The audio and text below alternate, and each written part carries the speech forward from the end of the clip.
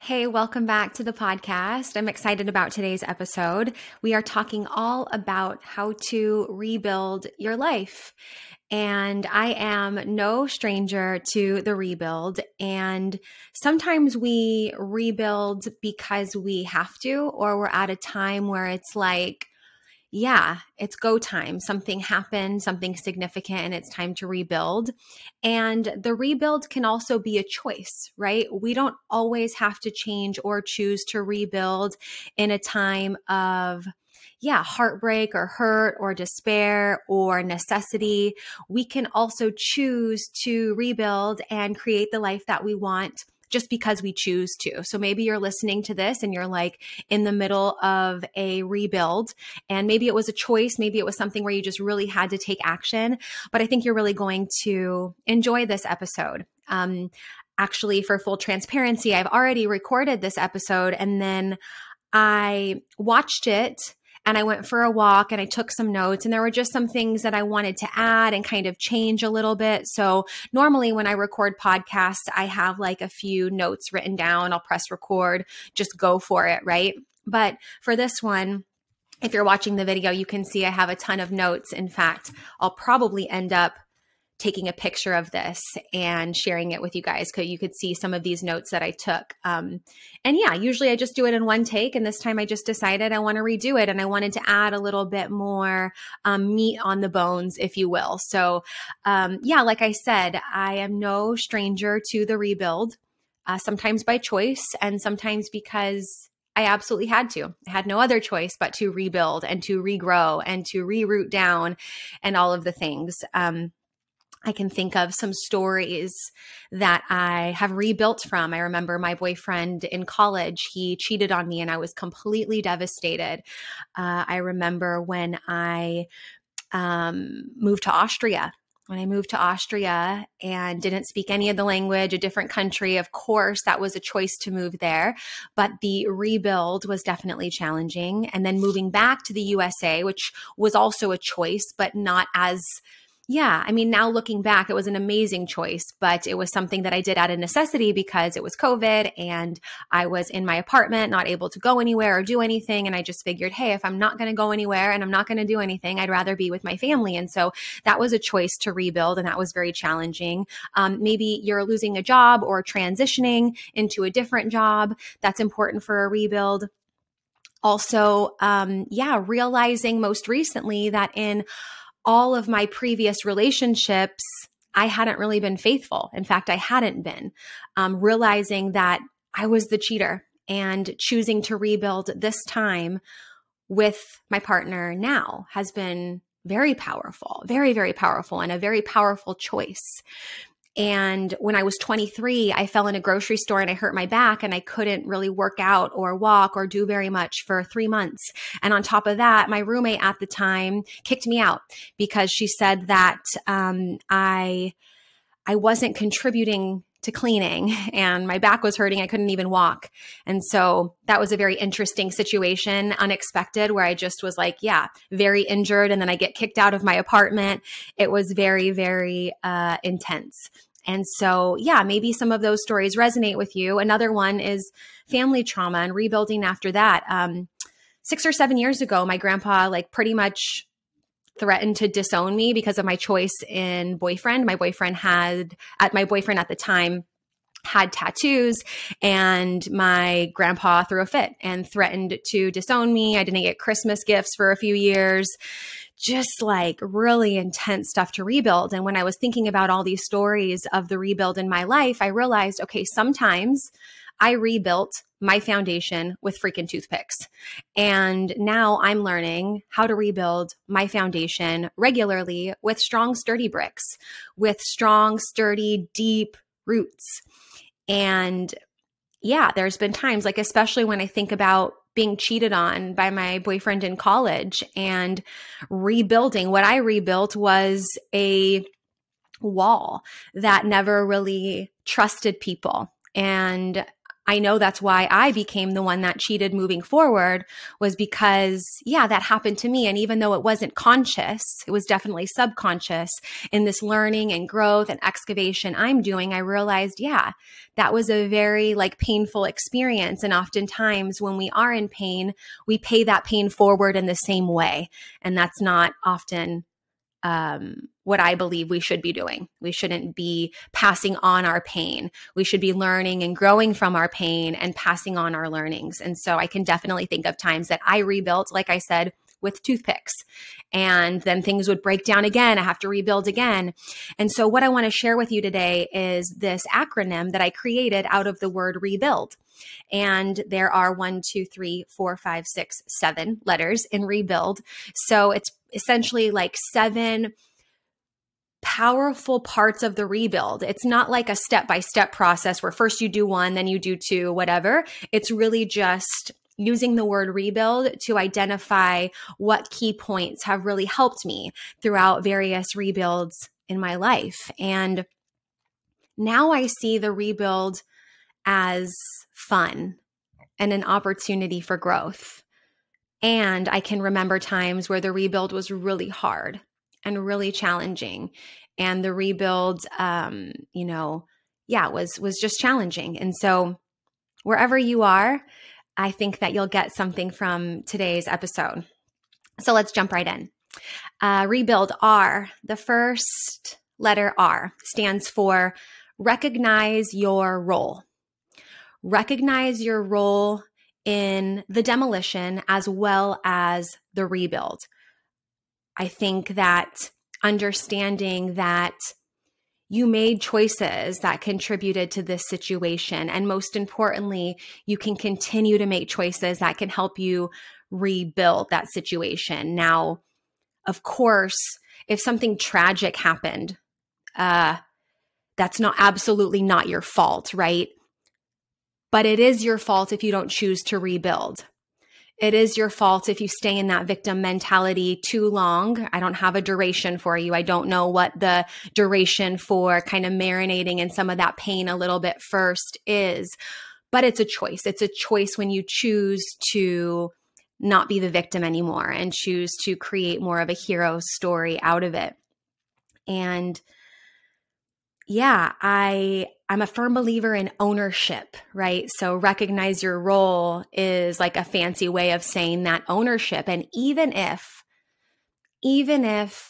someone did something that was really painful to you, like maybe you were cheated on or you lost your job or something, I still believe that in ultimate healing lies the ownership of the actions that led up to that particular situation. So yeah, it might not be, of course, your fault that something like that happened, but if you're really taking ownership, you can go back and be like, okay, I could see how like this decision, and this decision led to this, and I'm not really proud of, or I want to up level and elevate those particular decisions leading up to that.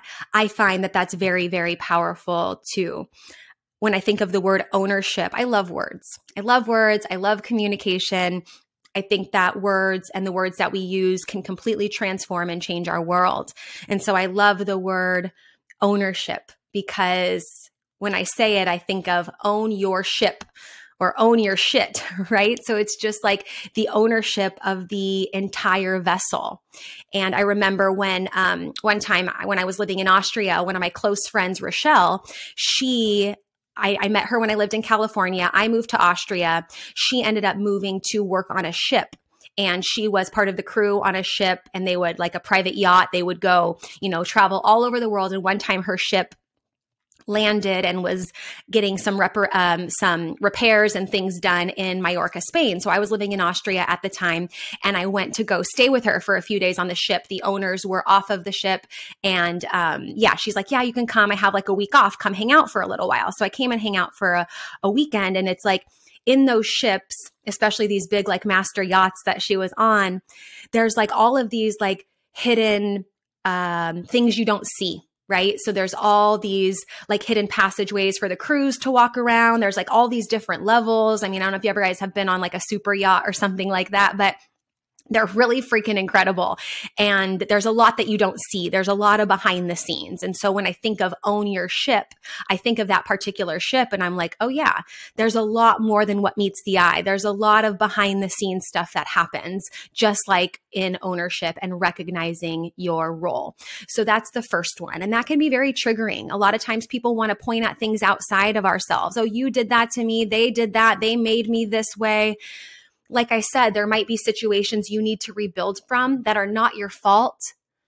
And whose fault is it if you don't choose to rebuild it yourself? Nobody else can do the rebuild for you, right? People can help you and be there to support you, which we'll talk about in the next one, but you have to do the work. You have to create the meaning moving forward. You have to create what's next, right? That's the R, recognize your role. The next letter, E. Engage with your friends and people close to you. Engage. Okay. This doesn't mean that you need to call your friends and give them an update and share everything all the time. Engage does not mean you need to be, like I said, engaged doesn't mean you need to be sharing the whole enchilada, telling everything all the time. And I say that because for me, I'm an introvert. And I know there's a lot of introverts out there that when it comes time to do that work, I tend to recluse. I tend to work in a little bit. But what I found is that when I'm not engaging with my friends, when I'm not reaching out to those that are close to me, it's much more closed off. So it's great to have your peeps in your corner.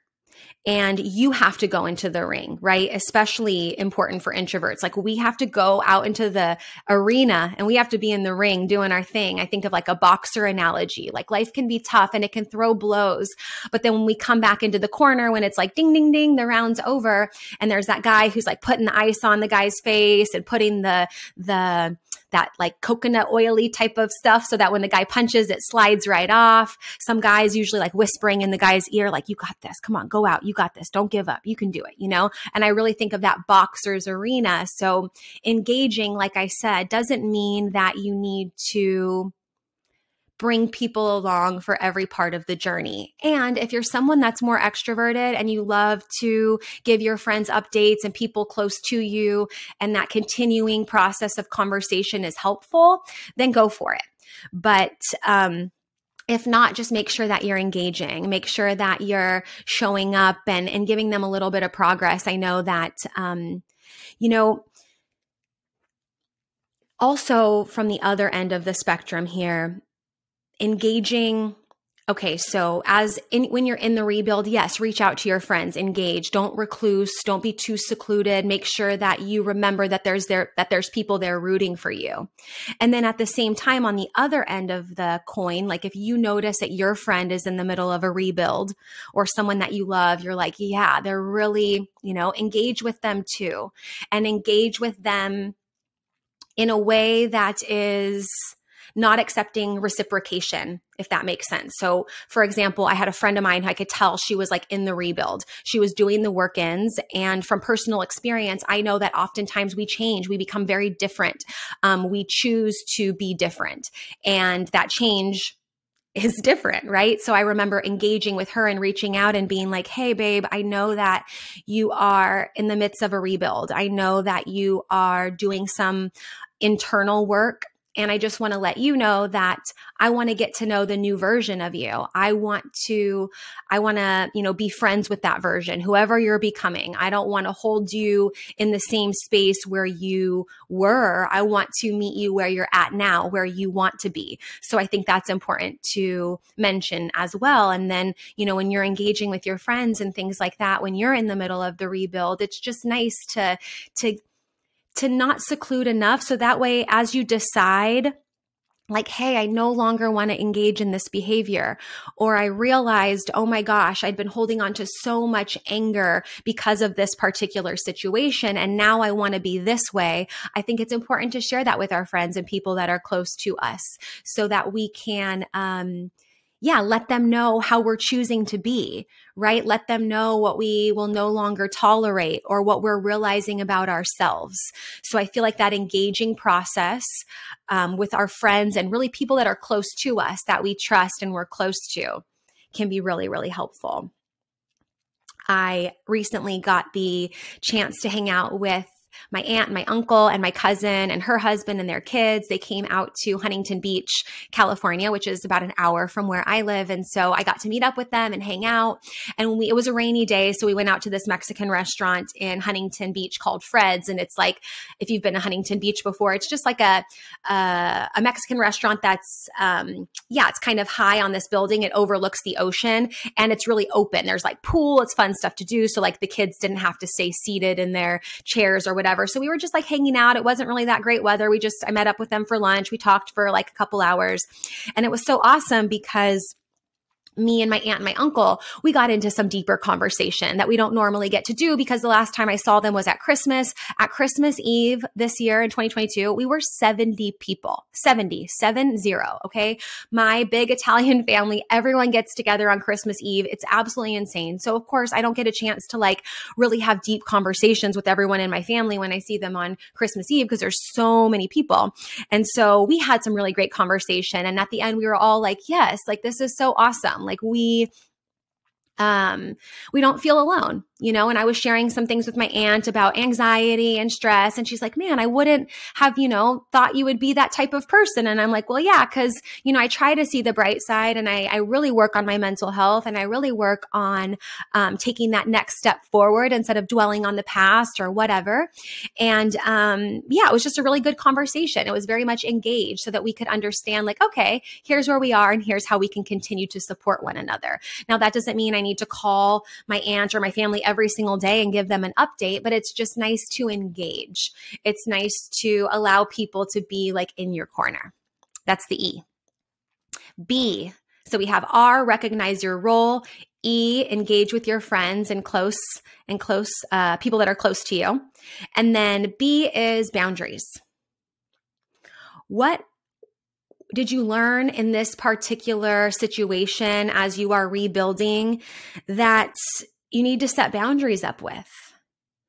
What will you tolerate in future relationships? What won't you? I remember after the whole situation with my grandpa, it was really challenging. And I was like, okay, I don't want to completely, not be, there was a time where I just didn't go around my family at all.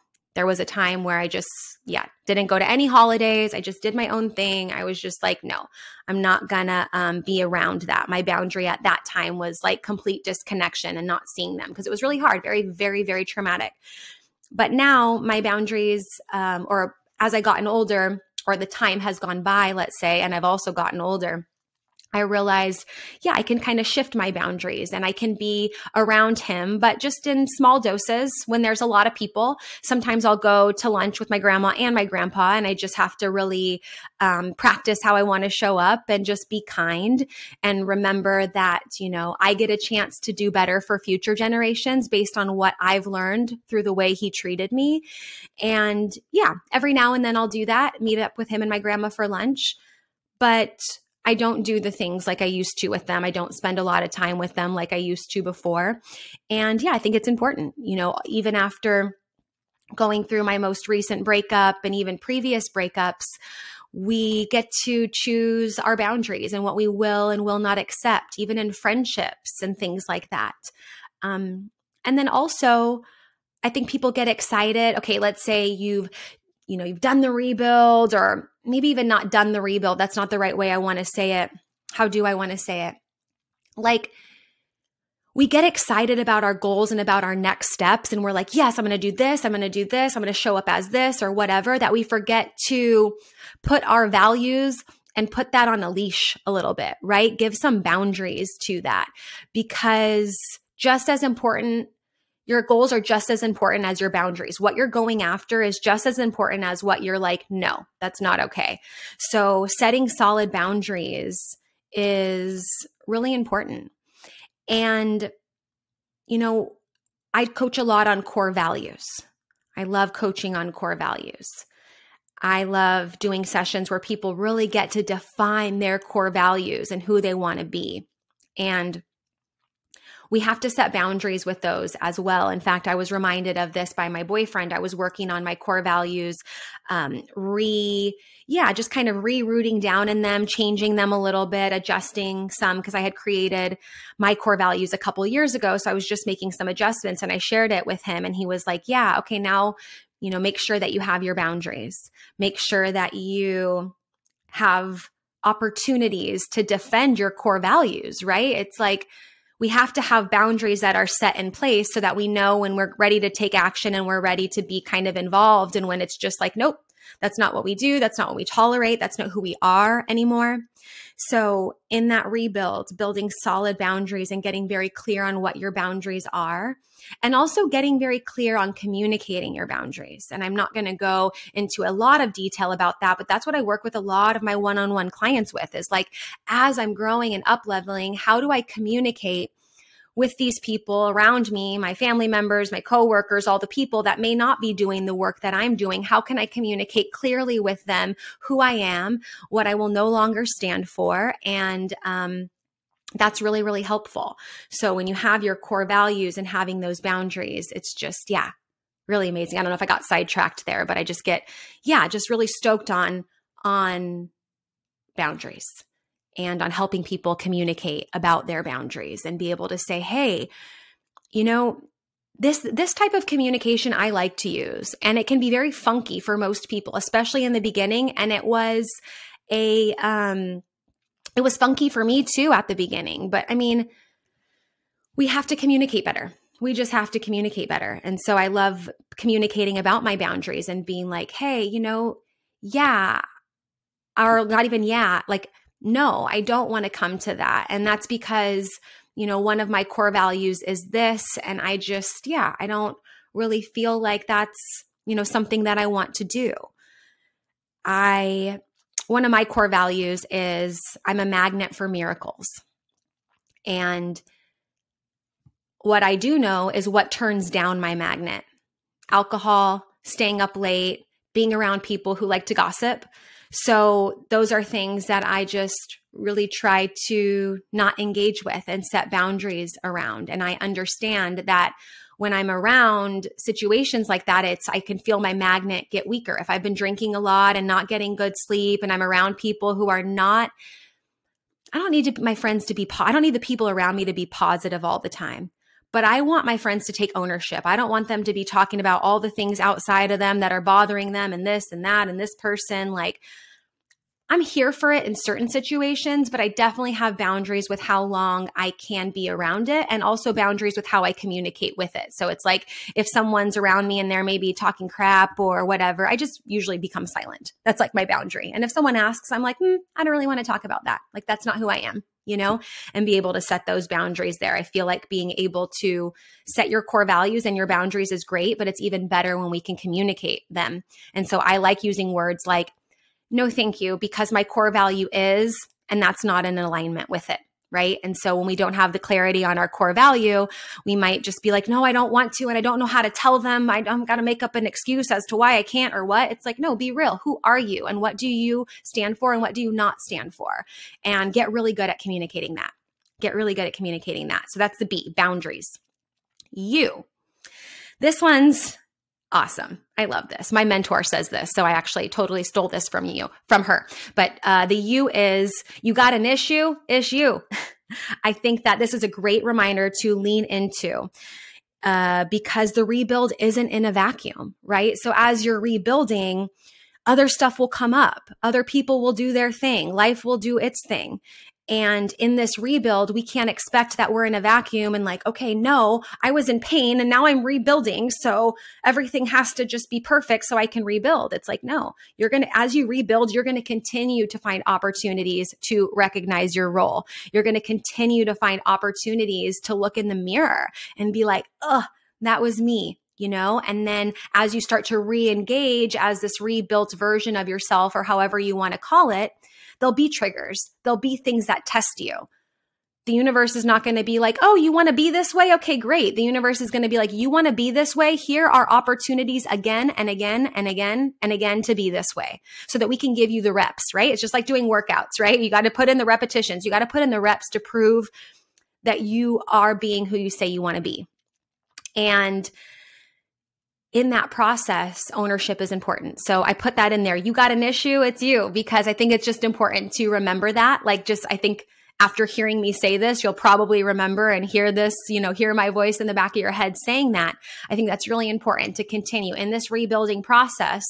It's like, okay, it might be time that you need to like look at the plans, right? Your rebuilding plans. Maybe you have like a construction plan or whatever, and it's up to you to like tweak it as you go along if you realize that there's something that's an issue and you have to take care of it. So that's the you. And I just feel like that's a great reminder throughout the rebuild, throughout your life, no matter where you are. The more ownership we can take, the more that we can recognize our role, the better. Okay, so you got an issue, it's you. Okay, the I. Identify your core values. I kind of mentioned that in the boundaries there. If this was like in a listicle order, I would have put core values above boundaries, but because I was creatively working with the letters that I have, that's why I stands for identify your core values. Core values are a set of rules to your game so that you can win. Core values include what you already are, that you love, that you want to continue to be, and a little bit of what you want to become. Right? So sometimes like hella honest is one of my core values, being hella honest. Hella because I'm from NorCal. So we often we'll say hella. That's a very common phrase. Like it's hella hot or I'm hella tired. It's just like a word we use.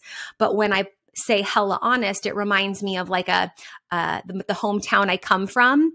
It reminds me of like that 209 level of honesty, and 209 is the area code of the area I grew up in. And so we always say, oh, I'm from the 209. I'm from the 209. In fact, when I lived in Austria, there was a girl from the 209 that worked with me in Austria too. And when we saw each other, we were like, oh my God, you're from the 209. So anyways, one of my core values is hella honest. And it says I have a 209 level of realness and honesty. And that just reminds me of, being the realest of the real, because I have, even though the town that I grew up in, I don't know, it's not fantastic by any means in terms of like, there's not a beach close by. There's really nothing to do. It's kind of a pretty boring, chill farm town. But we have a lot of really good people. Like I've met a lot of really good, solid humans from my hometown.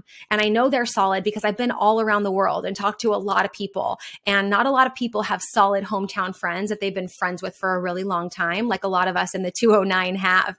And so when I think about that honesty, it reminds me of that hometown core group level of honesty.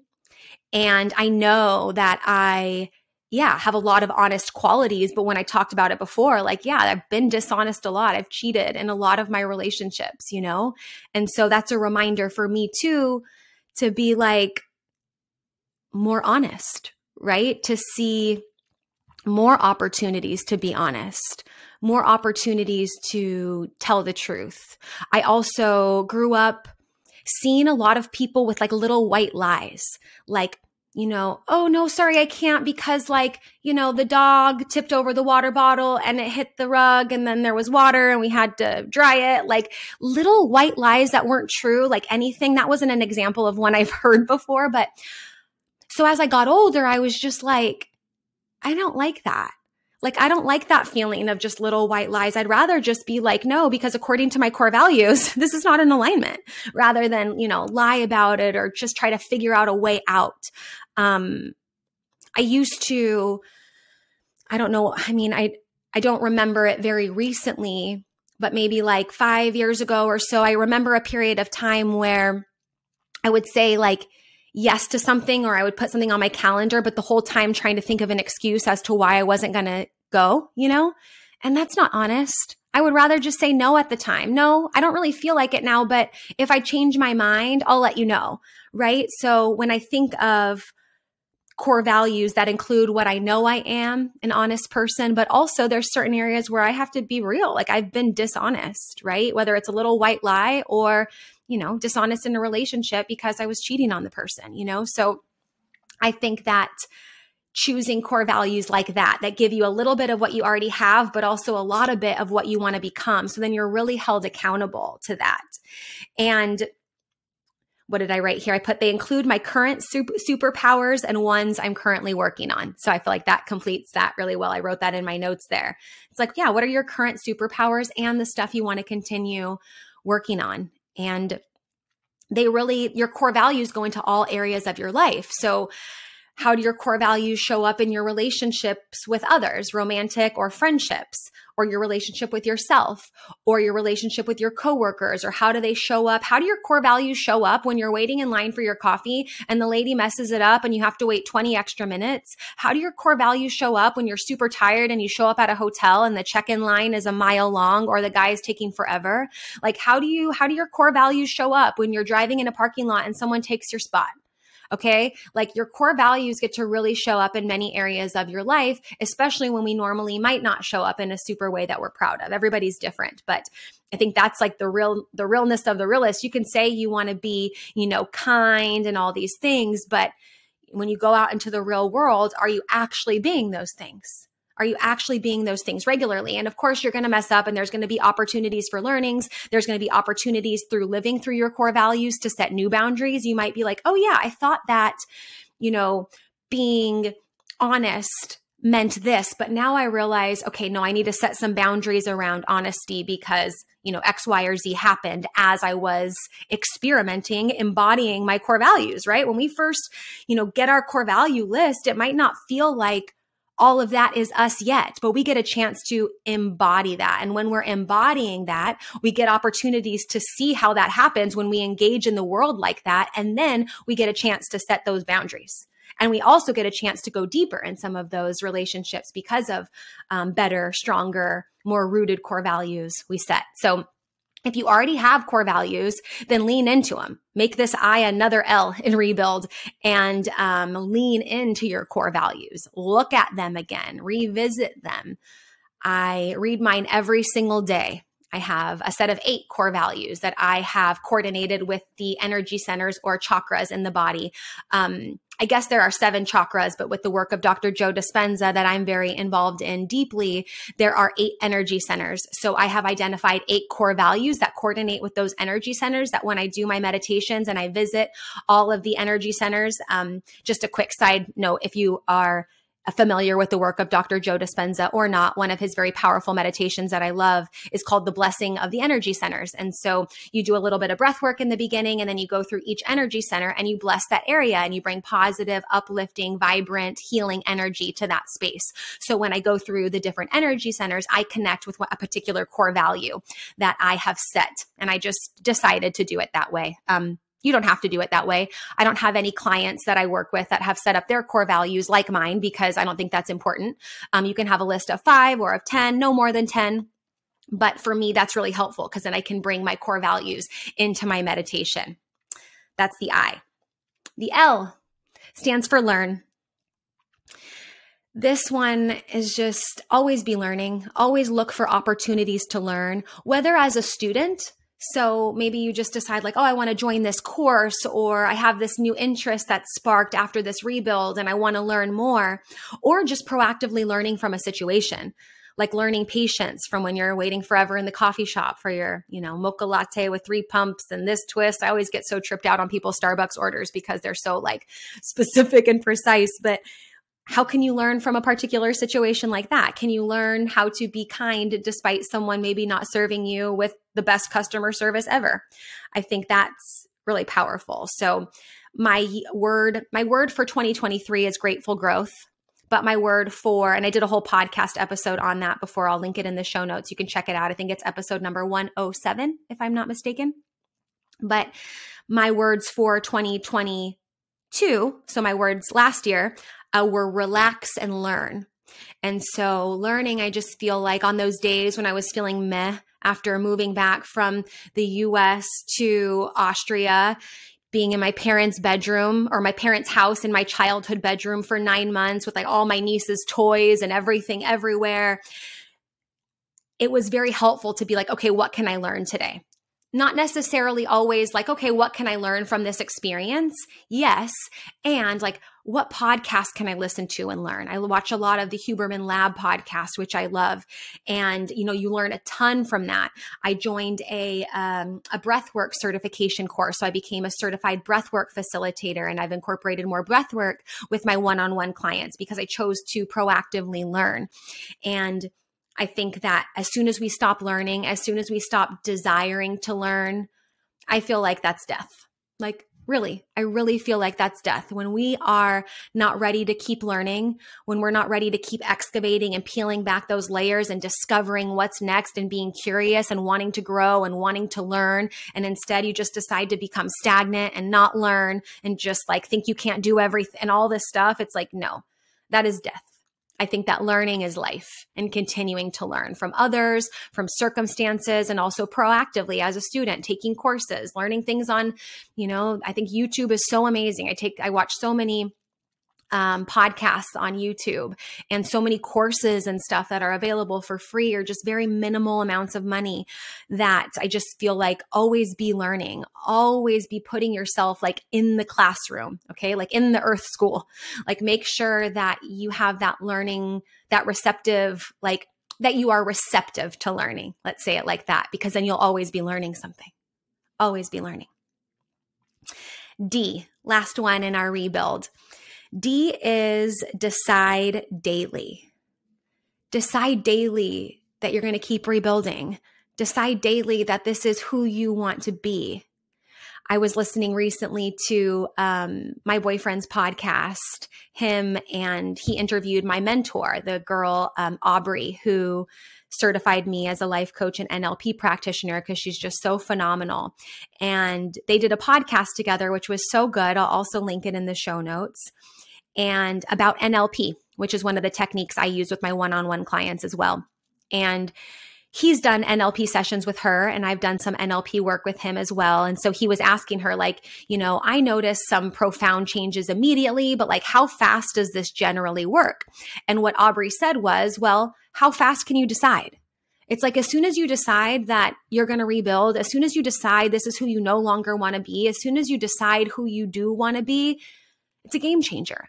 And you have to decide, right? If you decide, no, I want to stay in the past, or I want to stay in that same loop, and I want to tell myself that same story, I want to tell myself that person's always like all the things, it's like as soon as you decide in that split instant, your life can be changed. And we might have to remind ourselves, right? We might have to decide daily that this is who we want to be and who we want to become, and remind ourselves, right? It's like, nope, come on, give ourselves a little nudge. Sometimes we go to that autopilot. We go back to our old ways. We go back to our old ways of doing things, our old ways of communicating, all of that. And we have to redirect and decide daily. I know that I'm different, and that difference comes with a decision. Right? We have to remember that difference comes with a decision, and I may need to redeclare and redecide daily.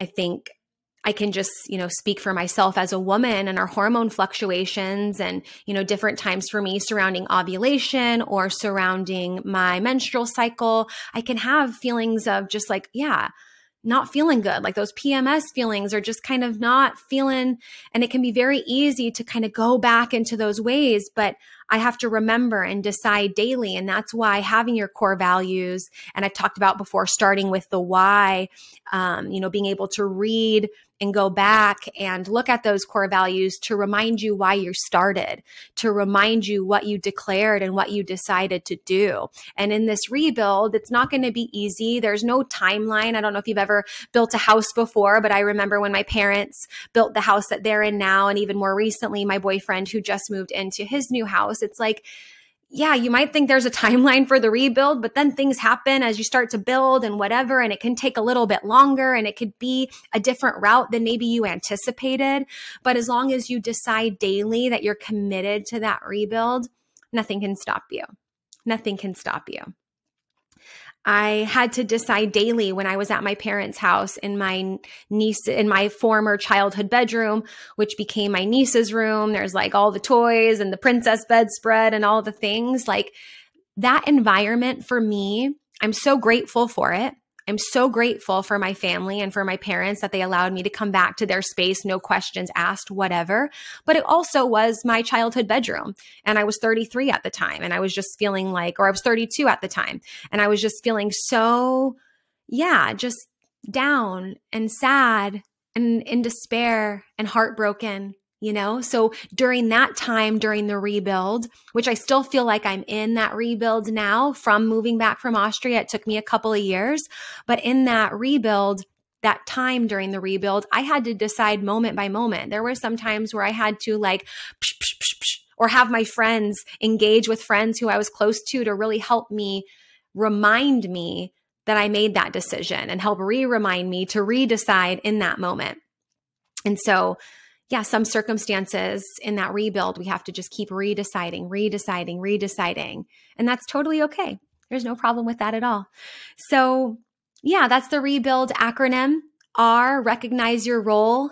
E, engage with your friends and people close to you. B, boundaries. U, you got an issue, it's you. I, identify your core values. L, learn. And D, decide daily. I'm so grateful that you joined today's podcast. If anything spoke to you or you had an aha moment, or if you want to jump on a one-on-one session to get some more clarity on your core values, I love to do 2-hour sessions with people to just really get their core values out on the table. So if that's something you're interested in, you can shoot me a DM on Instagram at Life Like London. I'm pretty much Life Like London everywhere on social media, but on Instagram, I'm like kind of always in the DMs there. So you can send me a DM and be like, hey, London, that Rebuild episode really spoke to me. Here's my aha moment. And then also if you decide you want to do a core value clarity session with me for 2 hours, just me and you, one-on-one. We can totally do that. I have some openings still. So you can contact me there too. Or if you want to, you can just hit reply to any of the emails that I send to you. So if you're on my email list and you get my newsletters and updates, you can just hit reply. The replies go directly to me. I reply to them directly. So you can do that. And if you're not already on my email list, then make sure you grab your free mindset calendar, your monthly mindset calendar. You can get that at lifelikelondon.com/calendar, and you can pick that up and then you'll be right on my email list. And then you can always hit reply and contact me there just to let me know how this episode spoke to you. And if you're in for some core value clarity, I would love to connect with you one-on-one and help you create the magic that is core values. So thank you so much for joining me. I hope you have a beautiful day. Remember, it's never too late to rebuild. Rebuilding can be a choice. And if you find yourself knocked over and down, remember that you can choose to rebuild and get back up at any time. Doesn't mean it's going to be easy, but the rebuild is always possible. Have a beautiful day, and we'll see you at the next episode.